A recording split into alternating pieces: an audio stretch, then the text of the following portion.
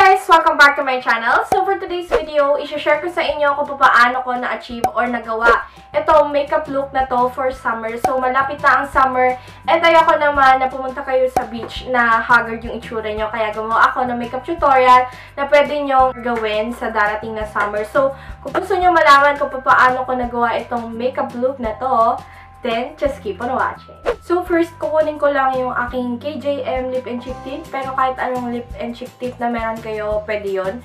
And then ilalagay ko siya sa aking cheeks para kahit na mahulas or mawala yung makeup nyo dahil kunyari mag-swimming kayo, meron pa rin tint yung cheeks nyo. So i-apply ko lang siya dito. And then i-connecta ko siya sa my nose para parang yung drunk blush yung effect niya. Kasi usong-uso na naman yun ngayong summer, yung drop blush na blush on. Ayan, i-apply niyo lang yan sa cheeks niyo. So, ang shade ko pala dito is Bittersweet Magenta.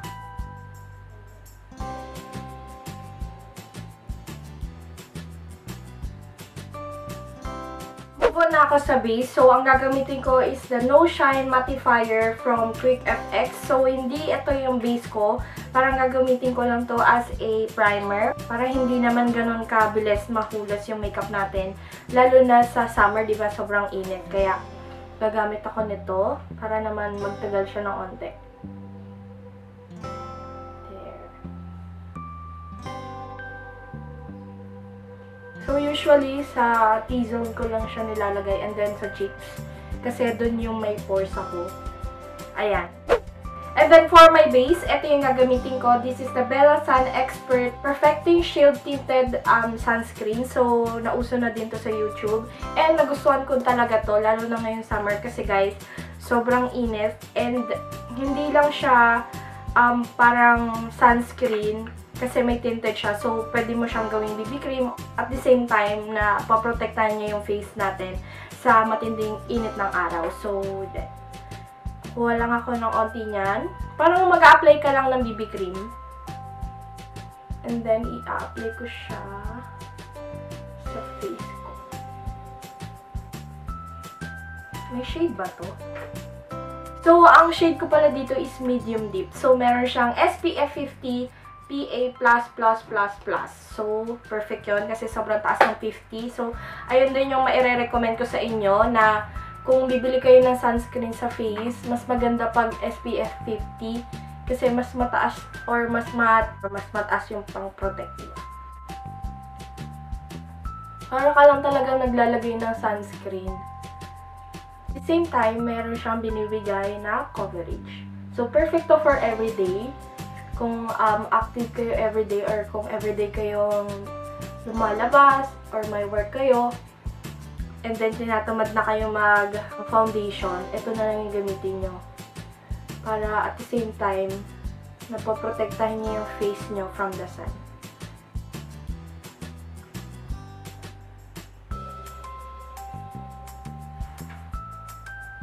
Ayan na siya guys. After that guys, pwedeng hindi na kayo mag-concealer kung okay na kayo sa coverage ng Belo. Pero this time, magko-concealer ako dito sa under eye ko kasi hindi ako kontento or parang kailangan pa niya ng onti lang naman na coverage. So, ang gagamitin kong concealer is this. This is from Flormar. This is the Perfect Coverage Liquid Concealer. And I'm in the shade Ivory. Ayan. Parang ganyan lang. Kasi ayoko din naman ng pak na pak yung coverage kapag ganitong kainit or summer. Gusto ko yung parang natural lang and nakikita pa rin yung mga blemishes ko. Pero yung under eye, kailangan natin yung takpan. Ayan. And then after that, kumuha lang kayo ng kahit anong powder, kahit loose yan or pressed powder, okay lang yan. Basta iset nyo lang yung face nyo para mag-lock yung mga nilagay nating liquid dyan para din mas tumagal yung makeup natin. So, for that, I'm going to use this Nichido. Ito yung lagi kong pinaseset kasi kaya ito na lang din yung gagamitin ko. Hindi na ako magbe-bake kasi ayaw ko nung sobrang mattify. Gusto ko nga yung glowy-glowy kapag mainit. Parang healthy yung skin ko. So, ayan. Pero kung gusto nyo mag-bake, nasa sa inyo din yan. Kasi ako, dry skin ako, kaya mas prefer ko na i-set na lang siya, hindi na lang siya i-bake para mas mukhang healthy. And then after that, after nyong iset yung face nyo, I'm going to move on with my brows. So, ito yung pinaka-importanteng part sa makeup na to kasi mawala na ang lahat, wag lang ang kilay, best. So, for that, I'm going to use the WunderBrow in the shade Brunnete. So, kung hindi nyo to alam guys, sobrang waterproof nito or maglalast talaga siya all day long. Kahit na mag-swimming kayo dyan and everything. So, ito yung gagamitin ko para kahit hindi na tayo mag-retouch ng brows kasi I hate retouch din, lalo na kapag nag-e-enjoy ako sa araw na yon, hindi talaga ako nagre-retouch. So, ito na lang yung gagamitin ko para mag-stay talaga siya all day long. So, ito na lang din yung applicator niya yung gagamitin ko. Wait, suklayin muna natin. So, ibabrush ko muna yung eyebrows ko. And then, tsaka ko siya i-apply ng direkta.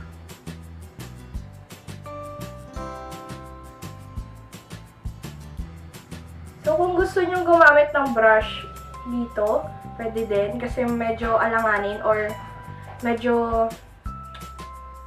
hindi ko din trip yung applicator nito.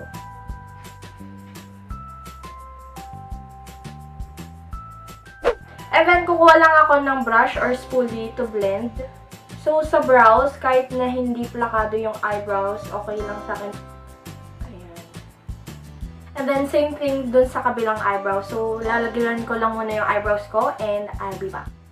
So, there, kontento na ako sa eyebrows ko. Pero kung nakukulangan pa kayo sa pagkakaplakado niyan, pwede nyo naman siyang i-retouch or dagdagan using a eyebrow powder. Pero sa akin, okay na yan para naman hindi mo kang pinaghandaan to. So, parang natural pa rin yung itsura. So, okay na ako sa eyebrows ko. And I'm going to move on with my bronzer. So, this time, hindi na ako magko-contour. Magbo-bronzer na lang ako para pagka-warm pa rin yung face ko kahit na hindi ako mag-contour. So, for that, I'm going to use the Ivory Cheek Blush. So, blush on siya, pero yung shade niya, pwede siyang pang bronze. So, this is in the shade Earth. Ayan yung itsura niya. So, there. And then, kukunin ko lang yung favorite na brush ko kapag nagbo-bronze.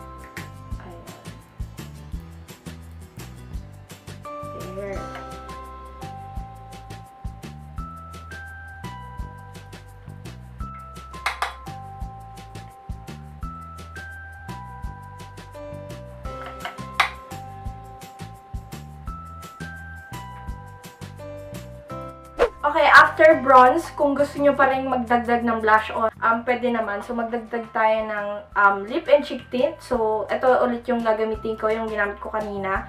So, very, very light na lang this time kasi okay nga kahit hindi na ako maglagay, pero kailangan pa rin natin ng blush on, girl. So, maglalagay lang ako ng onting-onti lang kasi medyo nag-fade yung kanina nating nilagay. Ayan.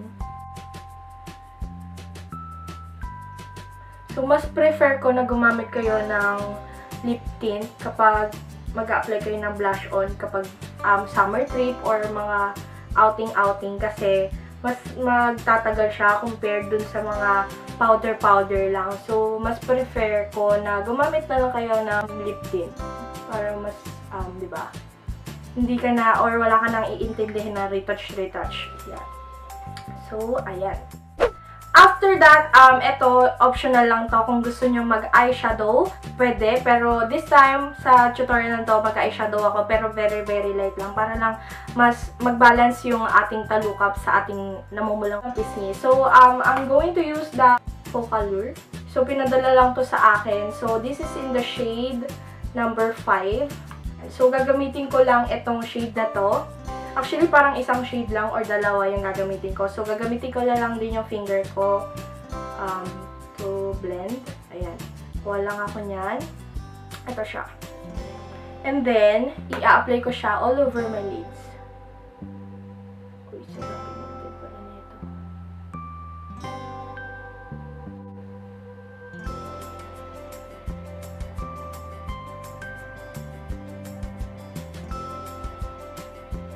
And then, isasama ko na yung aking lower lash line. Okay, and then next, kumuha na kayo ng eyelash curler. And then, i-curl nyo lang yung lashes nyo. Ayan. I-curl nyo lang yan. And then, of course, maglalagay tayo ng mascara. yung gagamitin ko mascara is ito. This one is from Etude House. This is the QUICKFX mascara.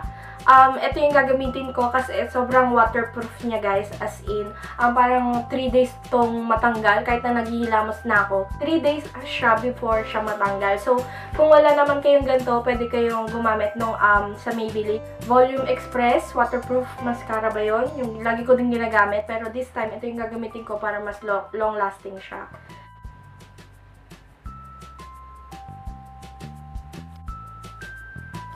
So, there. And then, for the lips, ito na lang din yung gagamitin ko. Pero kung meron kayong lipstick na perfect for summer, pwede nyo yung gamitin. Pero this time, sa tutorial na to, magli-lip and cheek tint lang ako para hindi hassle or para kahit lumubog ka dyan sa tubig, girl, wala ka nang intindihin na baka kumalat yung lipstick ko and all. So, magli-lip tint na lang ako. Ganun pa rin yung shade, Bittersweet Magenta. So, this is my last part. Importante itong part na to, guys. Mag-highlight tayo. So, ang gagamitin ko yung favorite kong highlighter kapag nagmamadali or mabilis ang makeup lang. So, this is the Beige Paintbox highlighter.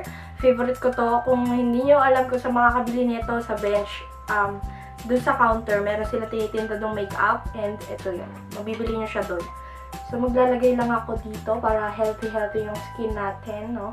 Pero kung oily kayo, pwede nyong i-skip na mag-highlights para hindi siya magmukhang oil kahit highlights.